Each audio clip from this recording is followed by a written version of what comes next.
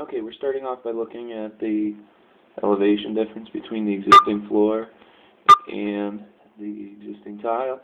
We're going to have to put some sound barrier. Underlayment, according to the rules and regulations of the building. So when people walk in, they open that door. The homeowner has asked if they can get a pocket door installed in here, which it looks like they have enough room if we build a false wall along here, and the door could slide in that direction. And we could actually even make the door slide in the other direction.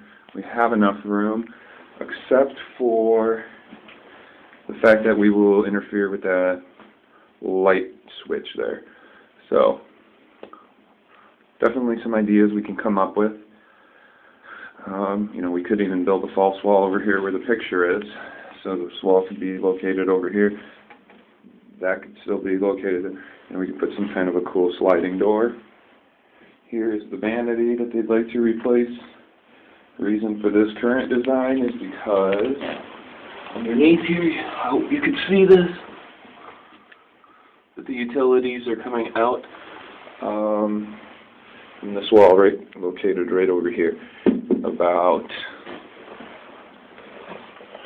whatever this distance is from the floor to this piece right here is about equal to the height of the outlets on the wall.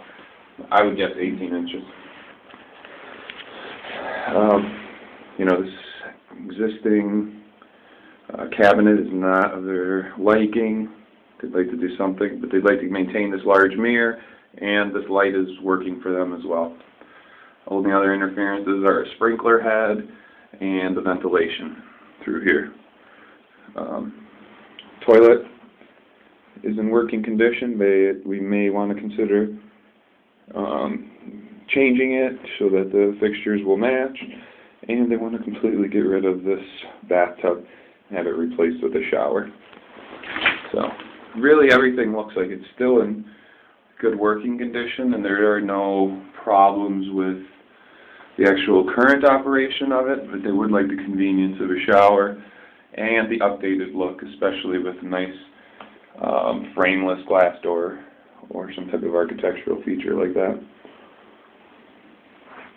So what we'll do right now is we'll finish this one and do just a full scan of each wall.